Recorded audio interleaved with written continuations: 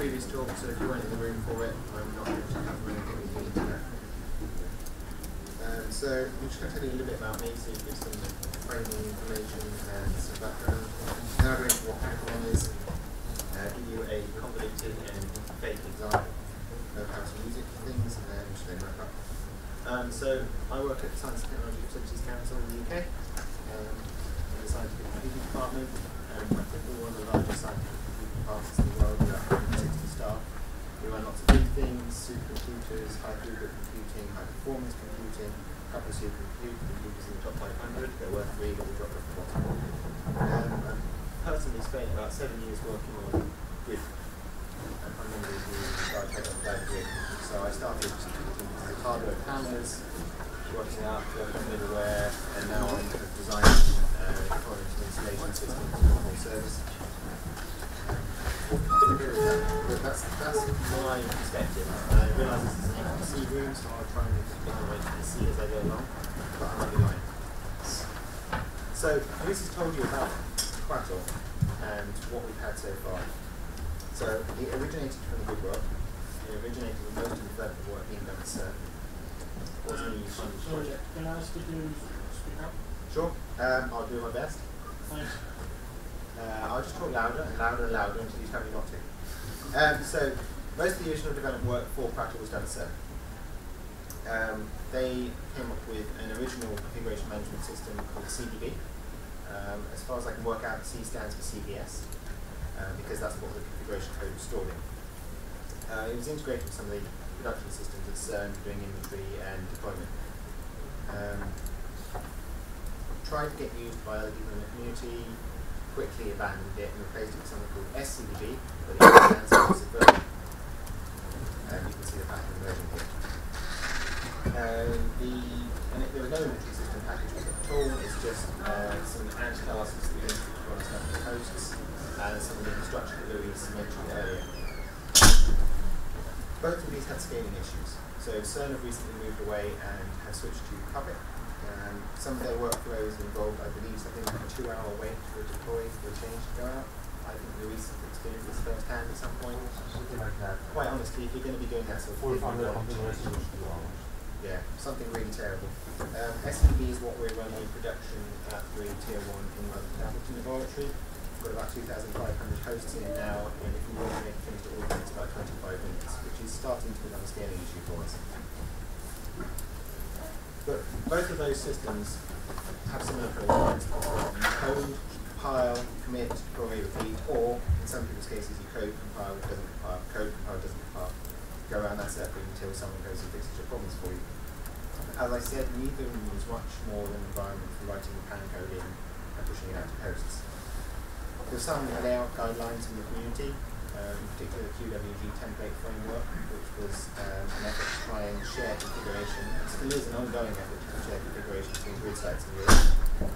It's a really great way of getting up started and running, but the lack of any rules or enforced rules for structuring and configuration leads to everyone on the site doing things in a different way. Every site does it differently, and admins within a site do it differently, because of course there's more than one way of doing it right. But what you don't want is one code base with 7 different right ways of doing something.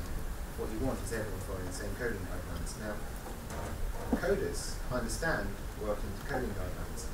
Sysadmins, at large, in my experience, do not. They find something that works and go with it. So this gets really, really messy. If you start deploying thousands of hosts, you're not going to want to write the code for each host individually, even if it is, this is a host that does this, it has this IP address, and that's all. It gets really boring.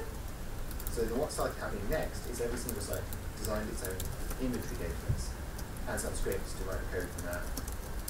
And again, we ended up with a fragmented community. Now, these are not huge problems. This is still a very powerful system, and everyone was still, and still is, mostly using this. And it's good enough. It's great. It does the job it's supposed to. But in 2007, the bank, Morgan Stanley, which Louis alluded to, turned up at one of the community meetings and announced they wanted to deploy 20,000 hosts. Everyone reeled in horror at this because we knew our systems wouldn't scale. And then they added loads of more requirements on top of this. Some of there, including giving it to people who aren't even sysadmins, their frontline support staff. As in, they sit on a telephone at the help desk somewhere, someone tells them there's a problem and they need to make a complex configuration change. Editing pan code is not going to do this. You need experts involved to do that. Obviously, all of us have been wanting branch configuration using Subversion or CBS. Never done that. Branch it, might not be able to merge it back ever again. And if you're going to start spreading it around hundreds of people, you're going to need to provide and enforce a structure for the configuration. So we required something entirely new, which is where Aquilon came in. So CDB was the first generation and SCDB was the second generation. This makes Aquilon the third generation of configuration management database for Quattro. So it is part of Quattro, which is not a separate thing to Quattro, which is a subcomponent. It does incorporate many ideas from both CDB and SCDB. It re-implements some of the things that SCDB dropped from CDB. It also incorporates things from Morgan Stanley's previous configuration management system that they designed in the 90s, which was not designed for Linux at all. It was designed for a few hundred Unix boxes. And luckily for the community, Morgan Stanley did most of the development work, which has been great. They've released everything under the Apache 2 license and is now part of the project as normal. The first impressions we got were Git. Wonderful. Git is everything we always wanted. Proper branching, proper merging, we can do development without breaking our production systems, which is great. Also, we can give it to new people and they can do development and learning without breaking our production systems. The next thing we decided or discovered was that there's no longer some code, a compiler, and a web server, and it gets pushed out to systems. There's now this thing called a broker, whatever that is. It's a daemon that owns parts of the configuration and writes code for you, which is terrifying the first time you see it. And there's a command line with documented commands and man pages. This was shocking. So the architecture is the little box that you saw on Lisa's diagram if you were to this talk, which is actually conceptually quite simple, especially when you can see it without all the rest of the mess around it. The two purple bits at the top are the user-facing processes, so Git on the right, the AQ client, command line client on the left. That is your entire interaction with the system. You write code, you commit it to Git, you ask the broker to do things using the client. Some of this ends up in something called AQDB, which is a relational database of your choice, but there's only two that we support. It triggers the app to compile, it triggers pan, it does all the build stuff, and goes out to the web server as before. But now you actually have an interface for dealing with it. So this makes things really powerful. The broker really is the source of all power. It provides the workload that you're missing. It writes you pan code for your objects and relationships. And I'll go on to what an object is in a minute. It owns the Git repositories, and you ask it to do things on your behalf. So, for example, if you want to do some work on a branch, you ask the broker to create you a branch. That will then get phoned out in a thing called a sandbox where you can work on it. You can then attach your hosts, or some of your hosts, just for testing, to your sandbox. So you can now work in a completely isolated environment away from your production systems. You could throw that away at the end if you want to. The broker itself is written in Python, it's using SQL Alchemy, which is the most awesome ORM I've ever come across. As I said, you have a choice of database system, but we're only support Postgres and Oracle, because those are the only ones we're making upgrades for. It has a kind of REST-ish API, which is useful if you want to query it for things. Most of the time, we would recommend using the command line arrow. So I talked about sandboxing just a minute ago, but they're really, really easy to create, really lightweight. They just get a branch that you ask the broker to do it for you. So you use the AQ command. So for example, I create a sandbox called new awesomeness because I always implement new awesomeness. And it gets cloned by the client and set up for you. You can CD into it and start working. When you're finished, or when you want someone else to look at it, you come in again upstream code review. Because we're in Git. We want code review.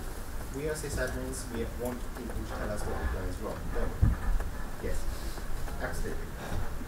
Then when everyone's happy with it, we merge it back into production. Now, you'll notice on the source here, it has my name before the production merge. This is because really, someone else should be merging your sandbox back into production, not you. Once someone is happy with it and reviewed it, they should merge your sandbox into production. So in this case, I'm merging mine back into production because I've got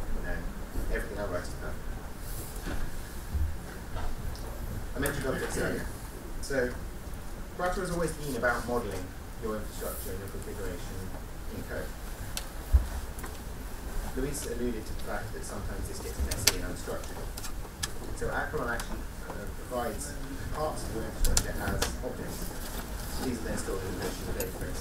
You can change relationships between them, but things like buildings, rooms, racks, desks, machines, such as routing gateways, these can all be defined using a command line, linked together using a client. The broker then writes the actual hand code for you. You never see it, it's hidden behind the scenes, it's just fed to the compiler at compile time, and everything happens as if by magic. It also implements a few structures for actual configuration. So features which are just blocks of hand code. In fact, as the broker sees them, they're pointed to something you write. It has to be self-contained. It can include other things, and at this point we're just back into the Aquilon manager active. Personalities is what a machine has. So one machine has one personality. And it's just a collection of features. So you have a web server which requires DNS, HTTPD, PHP perhaps, 3 different features, make one personality called web server, which is what we say is a web server. But that's personal to our site. And a host is just a machine, plus its host name, plus its IP address, a personality, and what operating system it runs. So the whole thing is still designed to be OS version agnostic. So we run a scary number of different versions, point releases of Scientific Linux in production with the same configuration tree, because most things that need to be abstracted are abstracted away, things that don't aren't. The command line provides an add, a delete, and an update command for all of these objects, and there's a huge help page. I'm not even going to show you it unless we do a demo after this talk. The next part that you can model is services, which is just the concept of a service, the fact that you have servers and clients. But you want to keep track of them, you want to link them with each other. And the real power comes from these things called service maps. So you might have, for example, multiple services of the same type that different types of hosts need to connect to. So you can define rules based on which ones match which hosts. And I'll give you a convoluted and slightly made up example in a second. But at the moment you can create those rules based on what organization it is, what physical location it has, and what network it is. When we say network IP address, what we mean is the network root IP, so whatever it is, /21 or something, for example. So you can allocate a service to a subnet. So, for example, you have 2 clusters. Both have 2 different types of compute node, but each has an NFS server, perhaps serving software to the cluster, which has exactly the same personality because they're just NFS servers. But each is in a separate subnet. What you could do is define an NFS service with an instance for each cluster. It's just that simple. Add a server to each instance. Again, relatively simple. This assumes these servers are already set up in the configuration system. Add the requirement for NFS to both of those compute node personalities. So that is to tell Aquilon that if you have a GPU cluster node or a Xeon Phi cluster node, they both require NFS. As in, you cannot build them without NFS. This is not a valid configuration of this. And then we say, to get those different servers on those instances, these are the rules for which gets which. So if it's in one network, it gets one. If it's in the other network, it gets the other. Okay, that makes sense for us. We can do it that way. So, at tier 1, we were the first site to try and run my client with understanding. Partly this was because their Unix dev team is based in London. We're based in Oxfordshire. It's just down the railway. If that ceiling collapses, it's not my fault.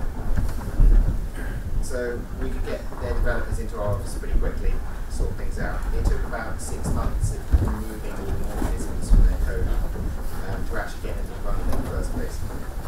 We're now running with about 200 hosts in what we call pre-production, which is basically driving a private cloud at the moment, plus some alternatives like web servers just to try things out. We're still running SVP in production.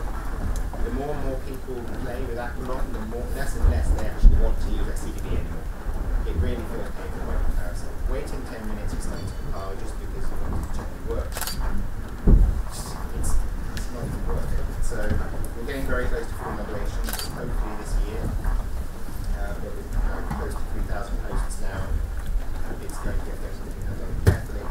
But one of the things we decided was we had a mess before, we're not going to replicate that mess again, so we're going to clean things up and move as we go. And I think you get also doing the same thing, moving slowly and cleaning things up as we go. So, just to conclude, Aquilon is the third generation CMDB fragile, and at this point, as far as the community is concerned, there aren't any more. CMDB and SCP are gone. Keep using them, we're not going to support them. You want one, use this. It integrates with inventory information, and you can use it as an inventory database. We're not at the moment, we have a legacy inventory system. We intend to, once we migrate away from SCP. It provides a framework, it enforces it, and the broker is really the source of the ultimate tower. There's also a solution to all your problems. Now, one thing I didn't mention, because you've got a broker in the command line and the rest is shared, which gives you role-based access and control based on kernels. You can start driving things with other tools, and you can start developing something like a platform as a service. Because if you can say, this host is now a web server, this host is now a cluster node, and you can make that change in 30 seconds, and 30 seconds later you can pick up that change and reinstall it yourself. You start doing all sorts of funny things. Perhaps one of the features in here is going to be some very interesting things. None of which we've played with yet. So, thank you.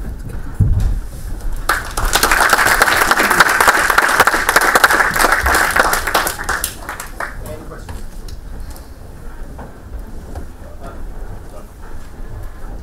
Something stupid was configuration databases. You have different things that run the same time, or desktop system. I know the answer to this is if somebody moves something, you can't find something, right? Yes, absolutely. But is there any mechanism that it would discover discrepancies within the grid? So we have a mechanism for discovering discrepancies based on network connections. So an SPR FID tag our servers or something, I don't think we know where. So we've got one, internally we have one based on MVP which checks that things are on the switch that's supposed to be. But yes, the answer is kill it. So the key thing about a configuration management system, which is often overlooked, is that if you're going to do that, you need a configuration management architect who owns the whole system and is strong-willed enough to hit people on things when they do things wrong. And this person should be the person doing most of the code review and encouraging others to write good code and not move things that they're not supposed to. Maybe the idea of RFID tag is a good idea. Yeah. I'm not sure how it works in a room full of metal objects. Something like that. There's a product there, I think, maybe for Dell or something. Yep. So, with the Aquilon system, just to clarify my understanding, the plan code is still there, Yep. but the sort of help desk type user you're talking about never actually sees that. They're just configuring with the sort of command line action. Yes. I can actually give you some examples. Probably have a server I can destroy, or that no one will notice if I do destroy it because it's set there. So actually, this is the command line. And the reason I didn't want to show you the commands is there are that many commands for doing various things within the system. Each one of those has a decent help page. So I'm just going to see if I can find something. Oh, I know. Any share host.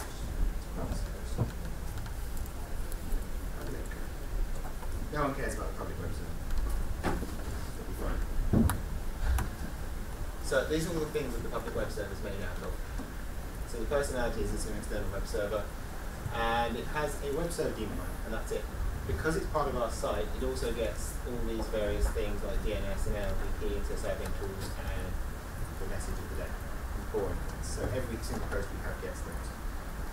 See everything about it, but it's not actually a real machine and it's in a fake building. So it's currently a web server. Let's make it an Elasticsearch node. So this is the sort of thing that a help desk or even a user could have if you want to make some kind of platform as a service type thing.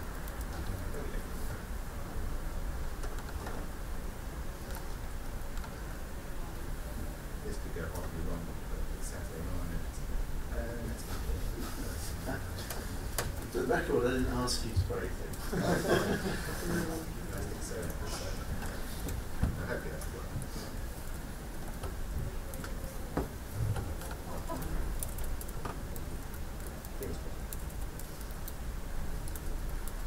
Yep, so that node is now becoming an Elasticsearch node.